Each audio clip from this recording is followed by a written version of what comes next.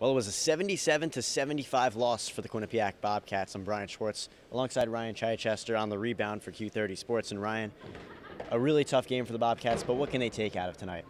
Well, they can take away the performance from Cameron Young, 27 points, 10 rebounds, and some of them really clutch rebounds. He was following his own shots, got his own rebound a couple times to extend that shot clock and keep the Bobcats in front. But in the end, John Carroll, they had kept him in check for most of the game. He was able to hit a big layup and finish the end one late in the game, and then hit a couple free throws at the end to ice it. So they played a great game for about 38 minutes and 30 seconds. So they can take away that they almost played a complete effort and almost came away with a road win.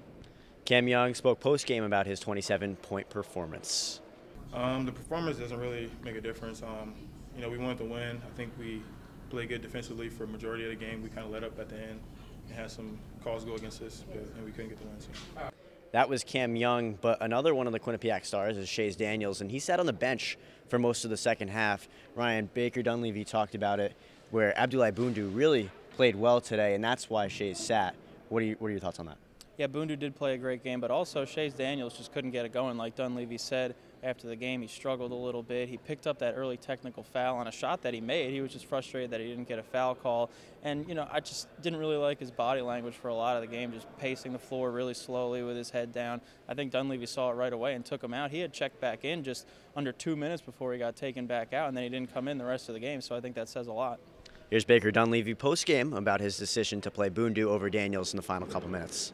Chase was just struggling, just wasn't his night, and it's just going to happen at times. I think, mentally, physically, whatever it was, just wasn't all there. He's one of our most important guys, so we're going to stick with him. We're going to go back to him. But tonight, I just felt like Julie was earning the opportunity. So a loss tonight, but Ryan, what can they do next? They got to get Shays Daniels more involved. Like we mentioned, he didn't play a lot tonight. He was clearly frustrated. Maybe the system just isn't fitting him right now, but when he's on the court, he scores. He's got a great field goal percentage, but he's been in foul trouble a lot the past few games. Fouled out 2 of the last 3 games, and then tonight he plays only 13 minutes. So they got to get him more involved, get more of an inside presence, and that might open things up a little more for their shooters who just shot 23% from 3 tonight. It was a 77-75 loss to Hartford tonight. For Ryan Chichester, I'm Brian Schwartz signing off for Q30 Sports.